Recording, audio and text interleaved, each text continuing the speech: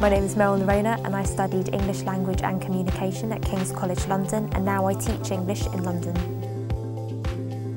For me, I chose the Teach First route because I wanted to train to be a teacher, and I felt that I learn better when I'm working on the job and I was able to put theory into practice in my everyday work.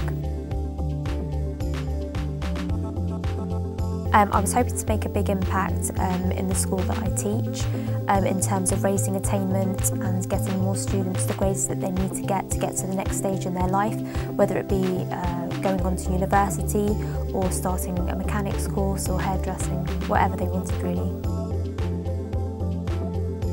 Some of the scariest moments I've had have been this year and before every mock exam that my Year 11s are about to walk into, because I know how important it is to them to get their target grades in English, and you know it's a big step for all of us in the English department, but we just want them to do so well. So it's always really scary on those exam days.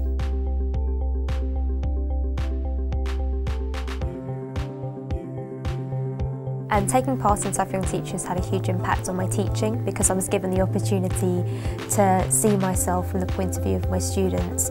It really helped me to think about everything from the way that I stand in front of a class to some of the things that really affected my students and how I could be a better teacher to them. When I started the Teach First programme, I was always really keen to be involved in classroom teaching, and that hasn't changed. I'm even more passionate now about staying in the classroom and trying to make a difference, and I'll hope to do that next year.